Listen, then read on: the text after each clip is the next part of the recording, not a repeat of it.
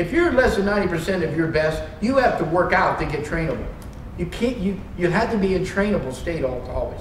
In other words, you guys will say, "Hey, we'll have a contest, you guys." Or is this true? I'll say, you say, "Louie, I challenge you to a contest in 12 weeks." I'll say, "I'll challenge you to a contest in 3 weeks," and we could go do it any time of the year.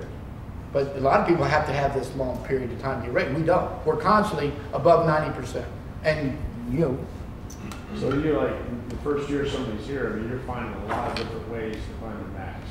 Exactly. I mean, it's a very beginner year. I mean, you're finding max. Well, we don't have any beginners. Yeah. But, you got beginners can't cope. Yeah, and honestly, but like he was a 430 in a t-shirt and went to 530, and all we worked on was his weakness. We found one thing with the arms. I mean, look at his arms. I mean, he got some, you know, AJ, we worked, it was the glutes and the deadlift. We're going, why is this guy only deadlift 7? Now he can come close to 8. And he's been here basically just a year, right? The important thing is, though, too, especially for like those of you competing in the games, like it's learning phase. So I mean, he's been doing this 25 years since he crossed over from the other methods.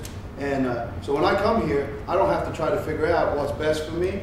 I just work in, and then when I go to the meet, if it carries over, it carries over. There's a few exercises like I'm weak on my deadlift at the top. And so like reverse band deadlift, which we'll show you, Louie calls it the future method, doesn't help me because the bands don't help at the top. So I'm back to straight weight. So exercises like that, you just eliminate from your regime. The same with you guys when you're doing like running and stuff, you'll find like certain distance that don't do nothing, won't help. Certain exercises that aren't going to increase like for certain movements. And so over time, anyone that comes in and trains with you, you don't have to put them through that. So when someone new comes here, like we have a new kid moving here, Brandon Lilly, squats 950 right now. When he comes here, inevitably he'll squat 1,000 pounds within the first year. But that's basically because he doesn't have to think. He just comes in and he looks at every other 1,000-pound squatter and he can say, okay, I can't do, like, see that glute ham machine set up like that Matt Smith does. You know, Matt Smith has squatted 1165.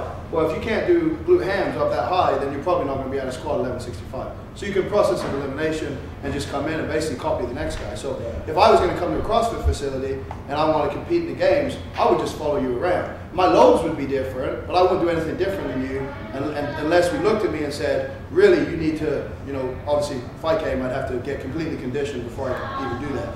But that's how it starts here. When you come in, you just jump right in and you just follow the person that the next level where you need to get to. And so it's a really easy system because once you get through that first wave of figuring out what's best, everyone else just fits in. And it sounds silly, but it is just basically copy the monkey, you know.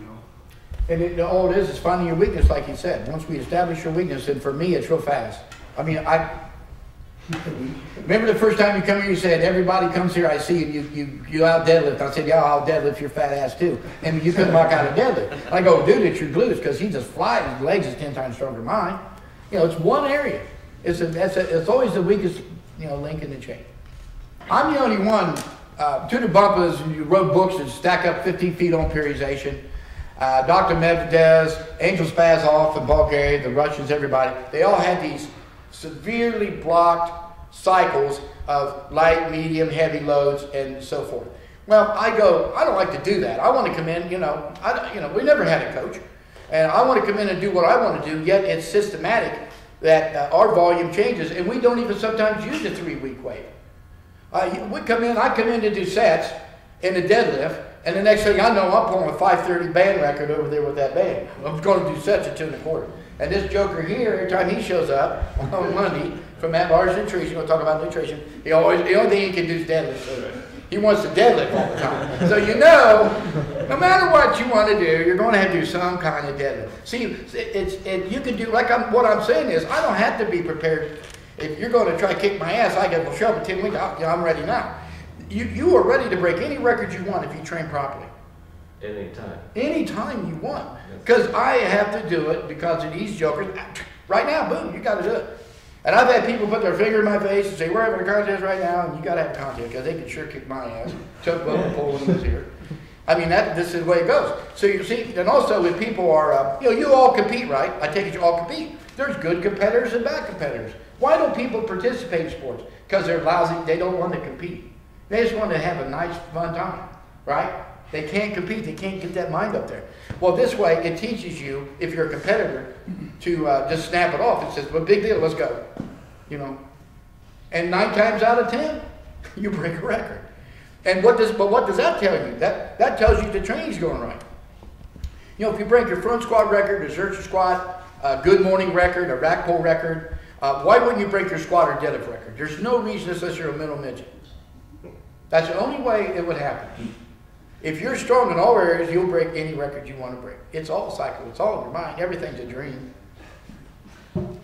My dreams turn into nightmares.